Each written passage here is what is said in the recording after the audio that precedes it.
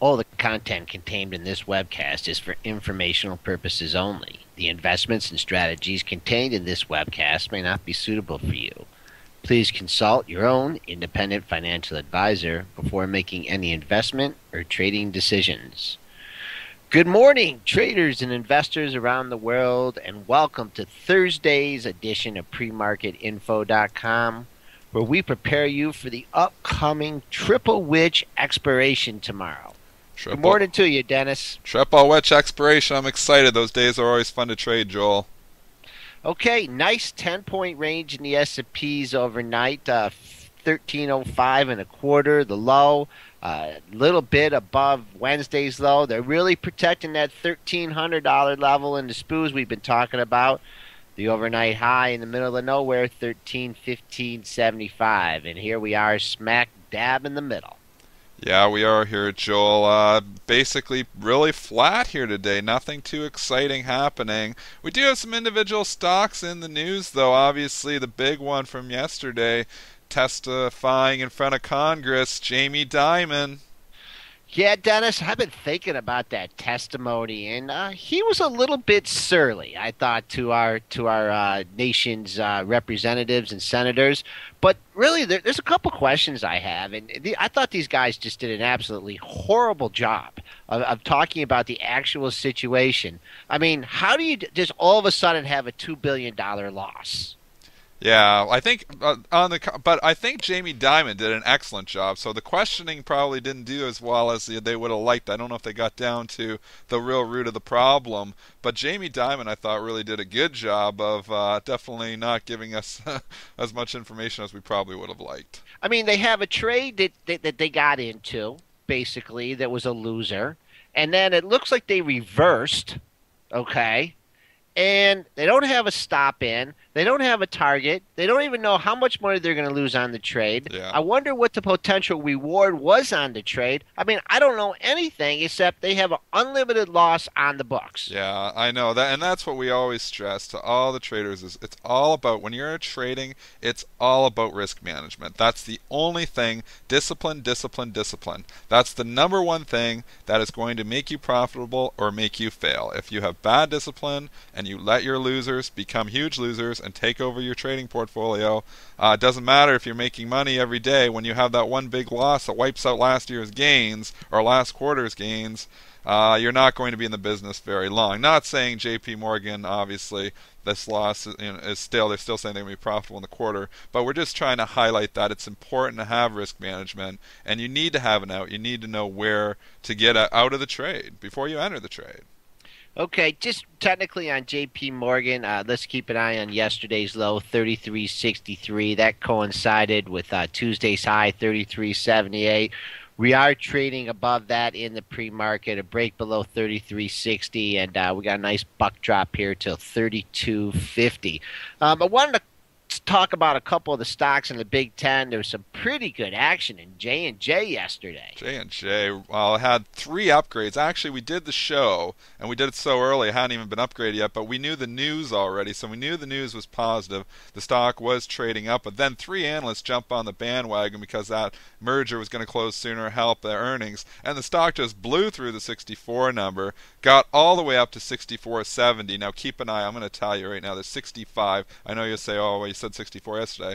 Well, 65 has 3-4 tops. Like it's not always perfect. When we say when there is fundamental news, stocks can take out resistance supports. Fundamentals always take precedence over technicals. But today there isn't fundamental news, and I'll tell you, if it gets up there to the 65 area, there has been big institutional selling pressure there, and those high frequency guys love to sniff it out, and they'll be in front of them in the 64 90s.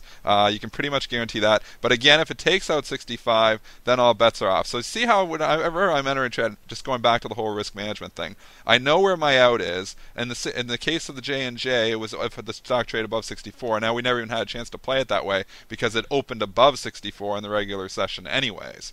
So, but the stock is here trading down. Actually, it's trading up 4 cents here. I actually put a ticker just for you, the people that have been watching us regularly. I just put a ticker here in the corner so to show you the last 3 pre-market trades. So as it trades, you'll see them go by there. But yeah, J&J, $65 is where I'm bearish, Joel. Okay, just from a technical perspective, yesterday in that stock, we did do the show early yesterday. Just a note to your traders that are following the pre-market activity. In the pre-market, it did get to 64.75. It's had a lot of wild activity, but just note that in the day session, when it got up to that area, it failed. 64.70 was the high. So your pre-market traders are also there in the regular sessions. As far as the high goes, the stock broke down, sellers came in, and just a note how you see how this thing came all the way down and filled the gap from being a buck and a Yeah, half above that area. I mean, that's a rare situation where a stock opens, gaps open that much higher, yeah. and then comes down and trades down the previous day's low. I mean, it was quick, and you would have had to have your bid out there. But as crazy as it was, the pre-market technicals and the technicals that we post on our site daily for you guys came into play. Yeah, and that's what we talk about. You have to look at yesterday's highs, yesterday's lows, and different reference points when you're trading stocks. And if you were doing this, and when the stock started coming down and filling this gap, we're talking about this gap right here in the chart, when it started to fill that, you know there's not a lot of reference points in here because it hadn't been trading there for a little while. And as the stock pulled back, it filled the gap entirely, got to the previous day's high of 63.27, breached it just also slightly at 63.20 or 63.18, and then started to bounce and obviously rallied up from there. So you take your line, just like I've drawn on there, put it there, and that's your target. And if you would have given yourself and say, oh, I'm going to buy it if it gets yesterday's high, you would have only had 9 cents of risk, and the stock turned around and rallied, and you could have made over a point. Before we move on to our movers, I want to talk about a few others in the Big Ten. AT&T was able to stick its head above 35, but unable to close above that level. Yeah, AT&T went up, took out 35, kind of a tractor beam type of play. We always talk about these. The high frequency guys were in front, but it did take the 35 guy out yesterday. Got as high as 35.05, so just breaching it. Was that right, Joel? 35. I Trying got 3506, Oh, Dennis. 35.06, so I'm penny off. But did just barely breach it. Is still kind of hanging out here now. But the one thing to keep in mind is that big institutional seller that was at 35 is gone. So the stock is a little bit more open to kind of do what it wants to do.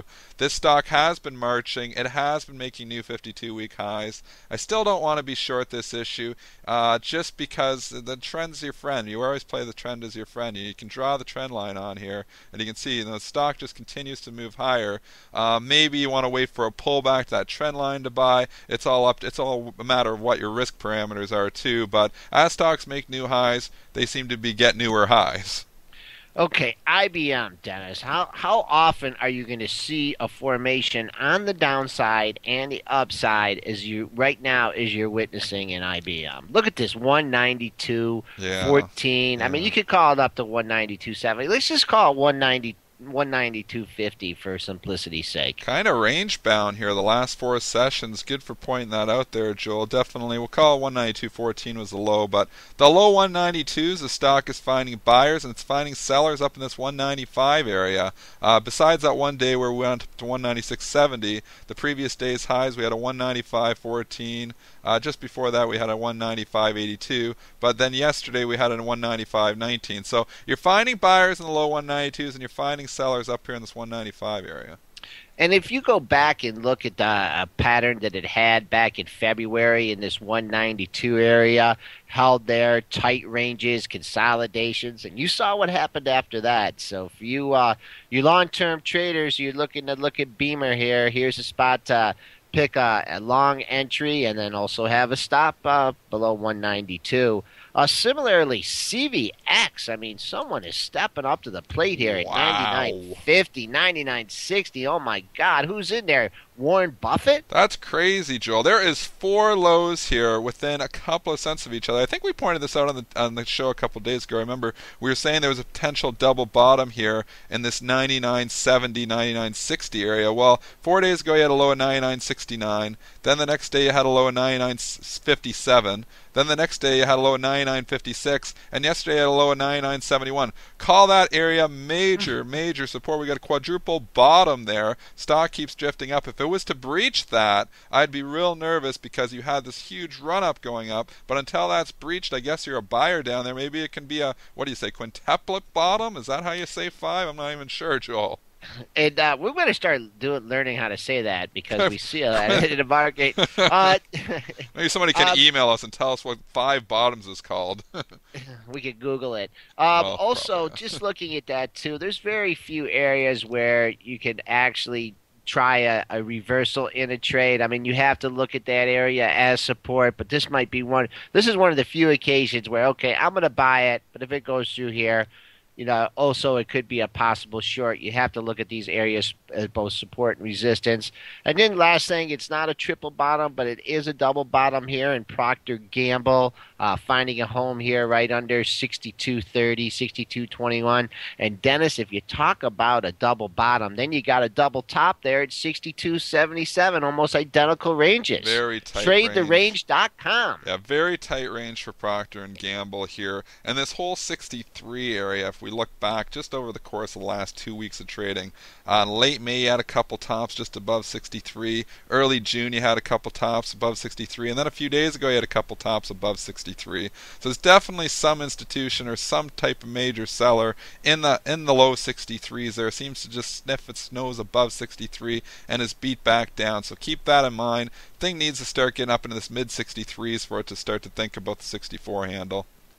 Okay, if you want to look at an ugly chart, folks, let's pull up Credit Suisse. Wow. This one not pretty today, folks. This stock is getting killed. The news, their National Central, or their bank over there, is advising Credit Suisse to raise capital, either by doing another stock offering or cutting their dividend.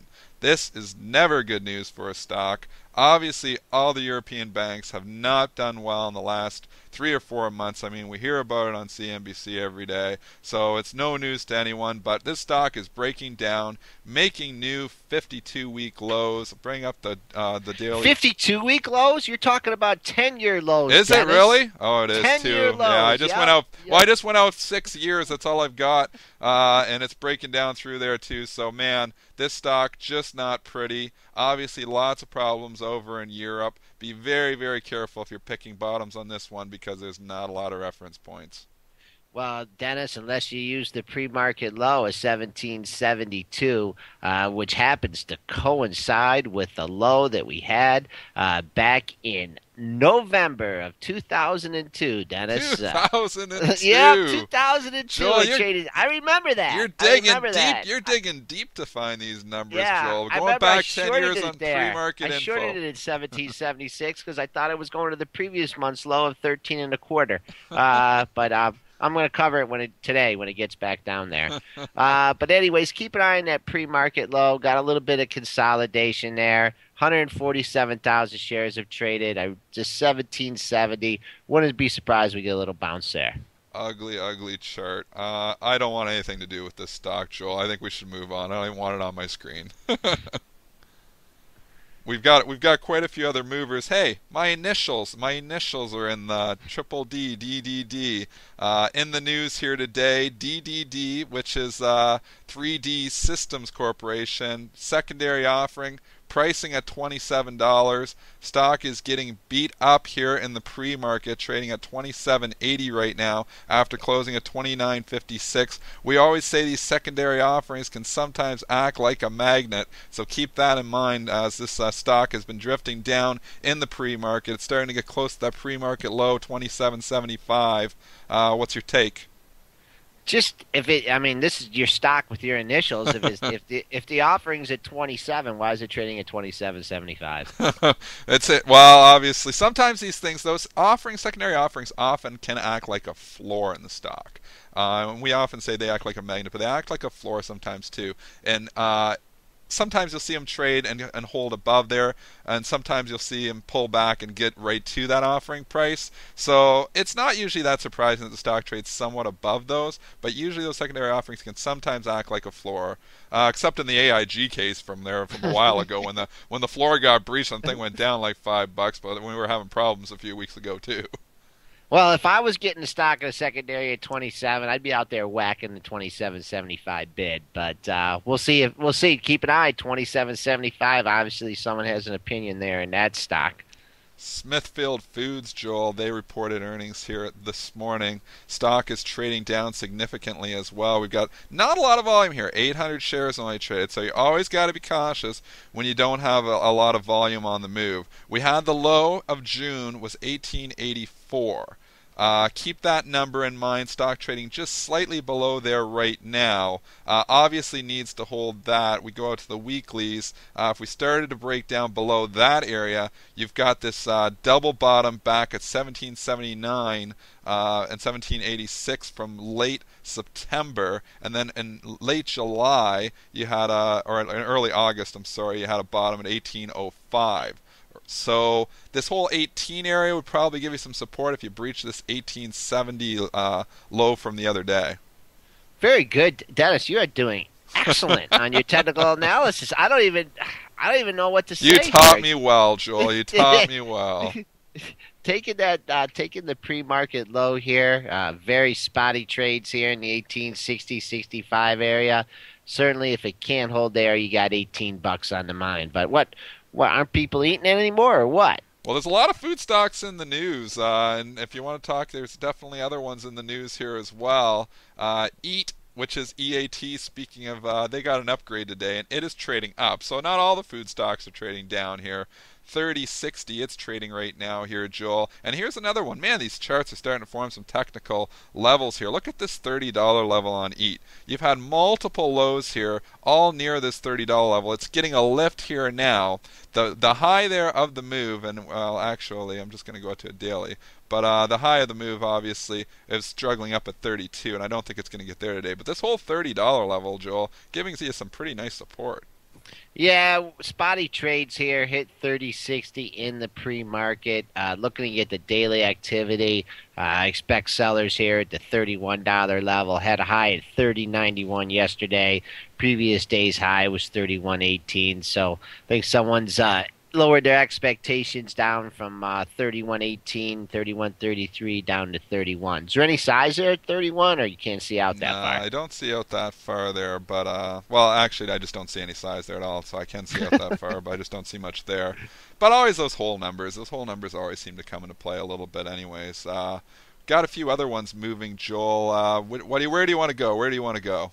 Wicker. I want to go to Wicker chairs. Wicker chair, PIR, Yeah. Pier 1 Imports. My wife goes in there every once in a while. I'm always kind of scared. Some of the stuff is, it's a hit and miss store. Some of the stuff isn't that expensive than and the other things in that store are really expensive. So I'm always scared when she goes in there. I'm always hoping it's going to be something cheap where she's bought some $5 candle or something and not some $300 or $500 wicker chair.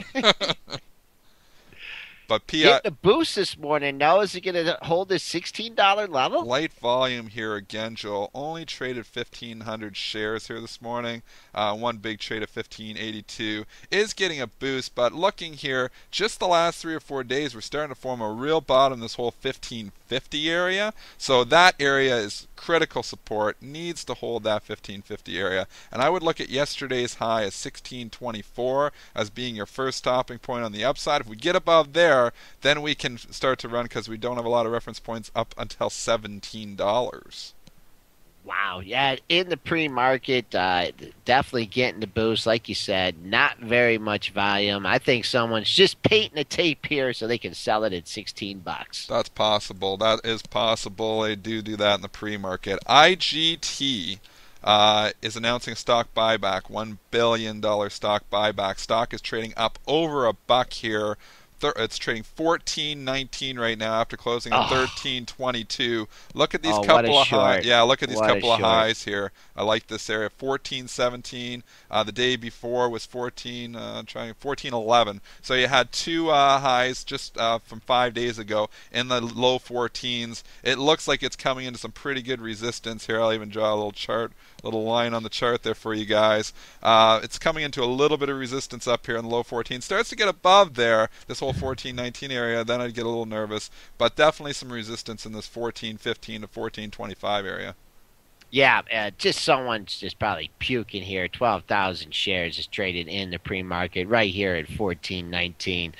ugly looking chart here. I guess the technical analyst for IGT is starting to buy back at least at a time where the stock has been declining, but they're not going to do it on the open like everybody thinks.